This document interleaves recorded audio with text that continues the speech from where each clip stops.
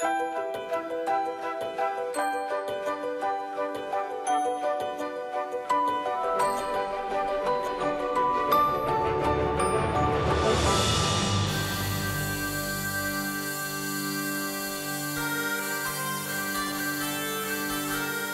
at the heart of a household and allow us to wind back the clock.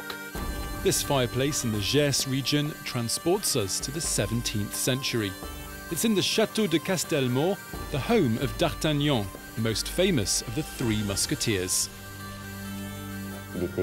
He lived here with his parents and his 6 brothers and sisters.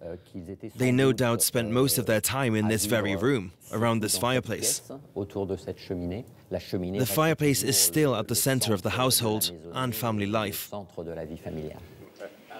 Built into this solid stone wall, the fireplace is basic. It was a rather modest setup for this noble local family. This fireplace is pretty majestic, but it's also very simple. There are no stone sculptures and there's no gilding or anything like that. This is what the interior would have been like.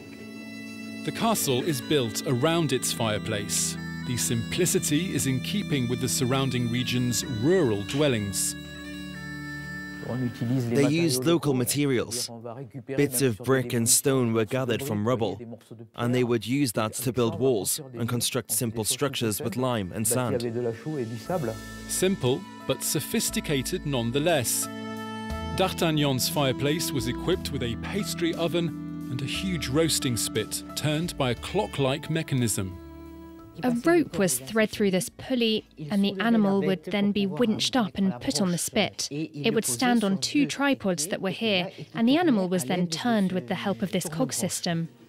But not all fireplaces in the south of France are so austere.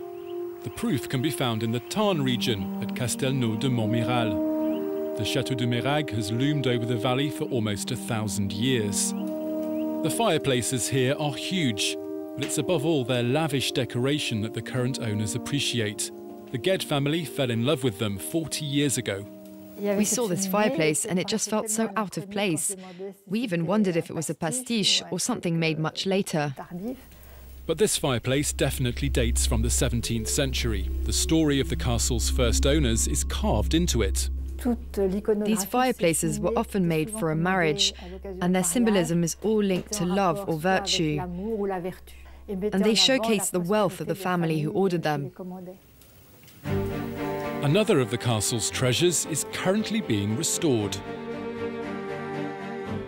I'm making small strokes. My brushes are very thin. Damaged over time and by the damp, this painting of the Holy Family from 1656 could have been lost forever. During the 1980s, the castle stood in ruins. Only the fireplace survived, as if suspended in mid-air. You could see it from down below. All of this section was exposed, and there were no floorboards either. There are 15 or so fireplaces of this kind across the Tarn region, all of them made during the second half of the 17th century. One of the best kept examples can be found at the Hôtel de Brun in Gaillac, a building which houses the town's archives. This was really one of the only places in France during this period of the 17th century where such over-the-top and impressive decorations could be found.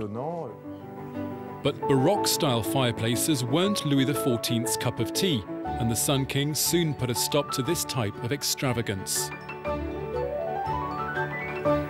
Further south, in the foothills of the Pyrenees, lies Montgaillard. It's a typical village of the Bigorre region. The walls and roofs are all grey, but the chimneys are made from red brick. Built in 1650, this building has been home to Jean-Louis's family ever since. As a child, he loved to settle down by the hearth. My special spot was right here. It's where I spent most of my evenings, because there was no television. The fireplace is rather stately, with a wooden bench at either side. The only nod to modernity is the wood-burning stove, which heats the room better and traps the smoke. It was built for the main living area, and that's why it's so big. You could come and sit by it, but the housekeeper could still carry on with her cooking. It's been a long time since the Cazot family last used the fireplace to prepare a meal, but they still gather around it when they all meet up. And soon, the memories start flooding back. You'd be really cold behind it and really hot in front of it. That's what I remember. You had to leave that door slightly ajar to help the draft in the chimney, so any heat that came from the fire would actually just escape through there. Electricity and gas now provide a more practical solution to heating our homes. But nothing can beat the charm of a real fireplace.